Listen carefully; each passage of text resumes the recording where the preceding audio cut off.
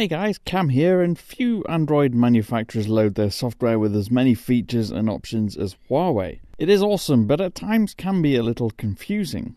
So we've been playing with the Mate 20 Pro over the last couple of months, and here are a few interesting tips and features you should definitely try. As always, apologies in advance if I go a bit too quickly. Be sure to make use of that pause button if you need to. Now, number one is using your phone to charge another phone wirelessly. Now, among the many awesome features of the Mate 20 Pro is the ability to use the wireless charging hardware to not only receive charge, but also to charge other devices. To activate it, head to Settings and then Battery, and now toggle on the wireless reverse charging option. Now turn the phone upside down, put your other wireless charging compatible device on top, and it will charge it. Now, word of caution, if you're not using a case, your phone will probably slip off. Number two is activating a dark theme. Now, if you're not a fan of the default white look, either because you don't like how it looks or because it's too heavy on the battery, head into Settings and then Battery, and now toggle the Darken Interface Colors toggle. Now the theme will be mostly black, which means less light and less power is being consumed. Next up is requiring eye contact during facial recognition. Now this is an important one for those who care about security. After enrolling your face in the facial recognition setup process, it doesn't require your eyes to be open by default. But to make sure that it does, head to Settings, Security, Face Recognition, and then once you've confirmed your PIN, ensure that the toggle for Require Eye Contact is on. Number 4 is using your facial recognition to unlock apps. As part of its security options, you can lock apps behind a password, a PIN, or a fingerprint scan, or a facial scan. Now, to enable the facial scan, toggle the Access App Lock option under the facial recognition settings, and then go back one step to the security and privacy settings and go to App Lock. Here you'll be asked to create a 4-digit PIN, then answer basic security questions before getting to a list of apps. And now you can toggle whichever apps you want to put behind an extra layer of security to stop any unwanted eyes from wandering into them. Number 5 is limiting screen time. Now, in the main settings app, you'll see a digital balance option. This is essentially Huawei's version of digital well-being or Apple's screen time feature. Toggle screen time management on, and now you can limit how much total screen time you want to allow yourself on any particular day, and even set schedules for work days and rest days. Next up, on a similar vein, is limiting individual apps. Now, take the previous tip further, you can tap on app limits, and now you can set individual app time limits. So if you spend too much time on Twitter or Facebook, you can set limits on those. Just select the app you want to set a limit for, and then toggle on the limit use option, and now set a limit of your choosing. Number 7, and briefly, is bedtime.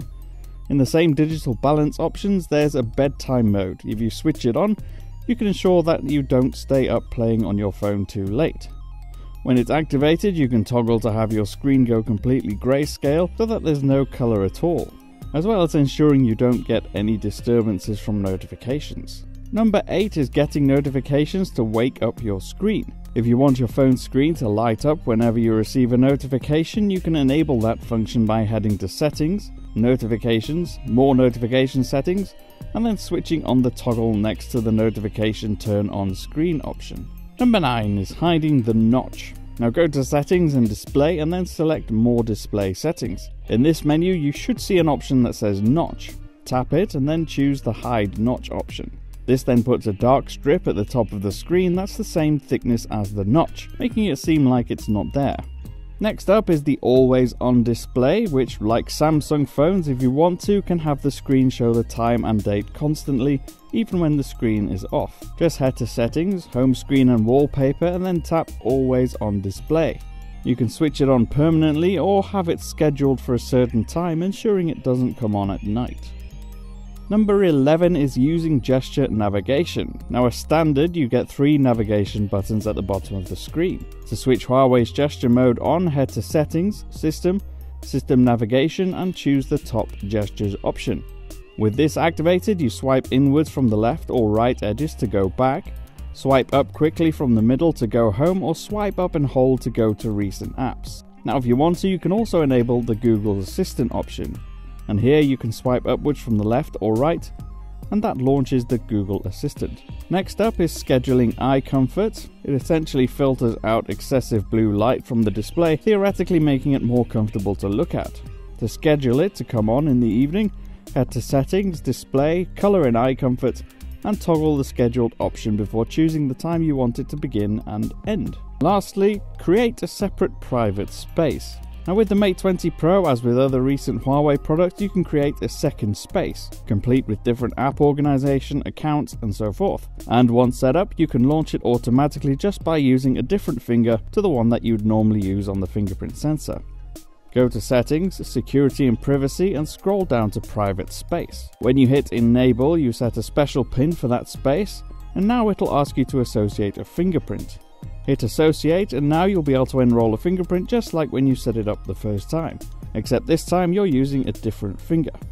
Now when you unlock the phone with that particular finger, it'll go to a separate space to your main space. I hope you found that useful. If you have any questions or can't figure something out, be sure to sound off in the comments. I've been Cam, I'm at Cam Bunton on Twitter, so go follow me there. And be sure to hit that thumbs up and subscribe for more videos like this. Bye for now.